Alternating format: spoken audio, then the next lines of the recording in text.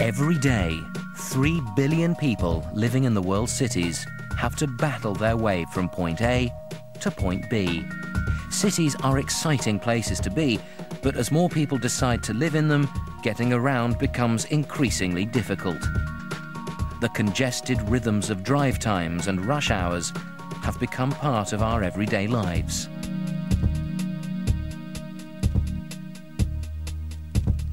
Of course, the better you know a city, the easier it is to find a way to avoid the jams and the hold-ups. But if you think it's just you choosing a route to work or even deciding whether to turn right or left, you're wrong. There are other forces at work manipulating traffic flows, influencing the route you take and even the speed you drive.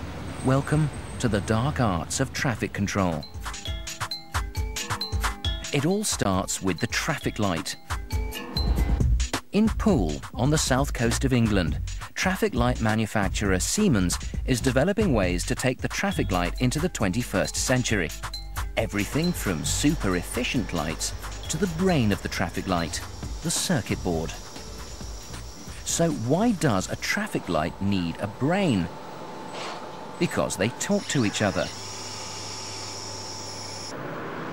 At this London junction, there is a traffic light.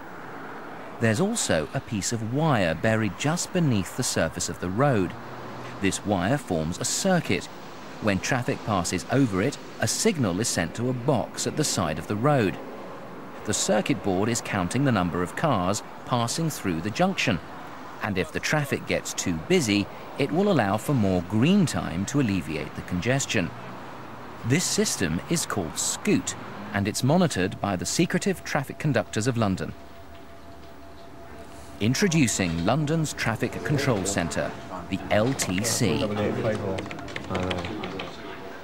Kew Bridge is looking slow. Have we assessed what's going on at Park Lane? Between them and have a little hands around. An incredible 21 million journeys take place across London in any one day.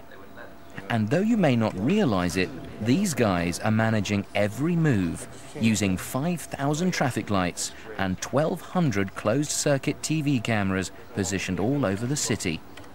With them, traffic can still be pretty sticky, but without them, gridlock.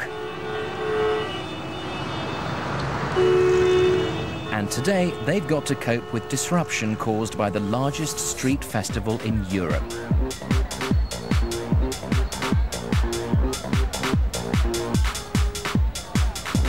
One million people have descended on Notting Hill. All the roads in the area have been closed. A lot of traffic has had to be diverted, and that has the potential to cause havoc.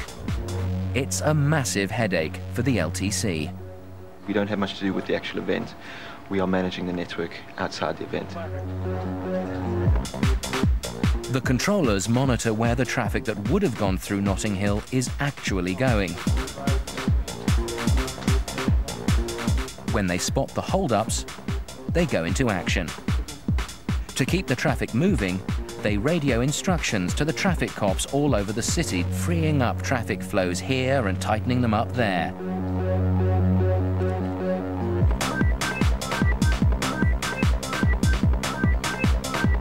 Londoners think driving through the city is frustrating enough as it is.